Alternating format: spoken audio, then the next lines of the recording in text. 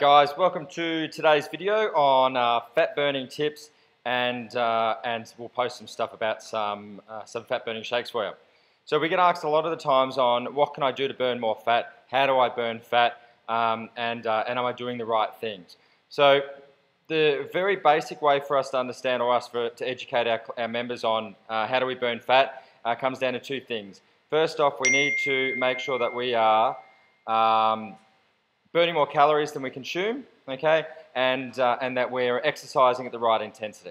Now, burning more calories than we consume doesn't mean that we stop eating altogether.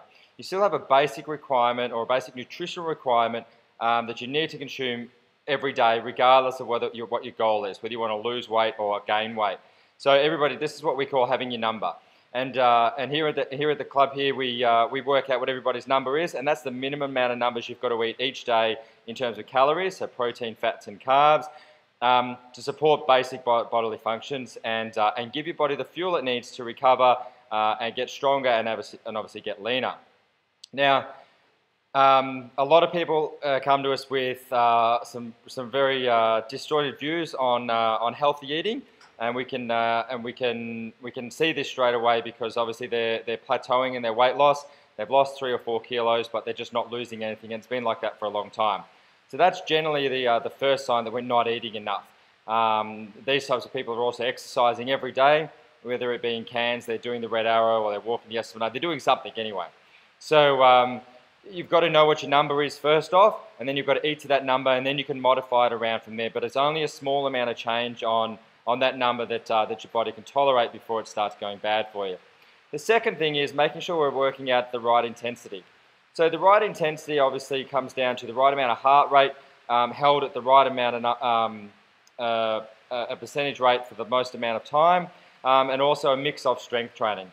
So for example, just doing a 5K run every day is not the optimal way to lose weight. Your body will get used to it. There's no variance in the heart rate for your body, and there's no strength training in there for you. So you need a good even mix of weight bearing exercises, sprint or loaded sprint training, and steady state cardio, which is really easy to achieve because most people are trying to train 3 to 5 times a week anyway.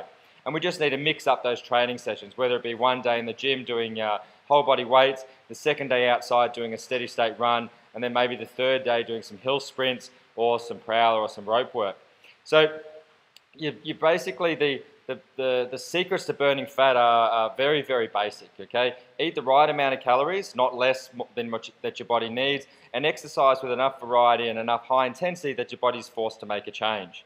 So if you look at the way that you're training at the moment, if you're doing the same training, the same numbers in the gym, the same run on the Esplanade, or the same 3 or 5K run to the same time all the time, and you've been doing that consistently for more than 3 weeks, your body's not in any state there to make a change and get fitter or stronger or leaner for you. So you've got to break it up and add some variety in there.